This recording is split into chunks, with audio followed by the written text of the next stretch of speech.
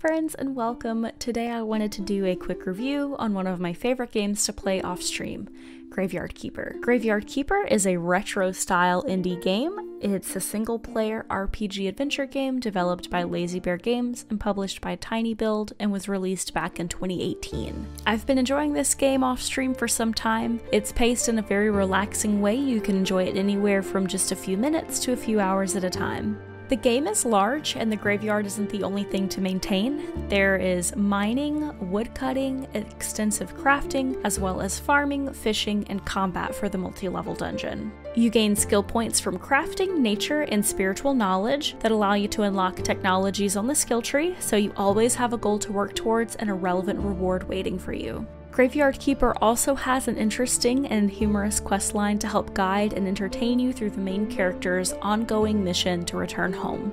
The day and night cycle of the game is very relaxed, so there's no pressure to complete anything quickly. You can complete tasks at your own pace, and sleep is needed to regain health and energy. Graveyard Keeper was inspired by Stardew Valley, and the two games definitely share a lot of similarities. If you enjoyed Stardew Valley, I'm sure you'll enjoy Graveyard Keeper as well. I would love to know if you decide to give the game a try for yourself, so please drop a comment below, and thanks for watching!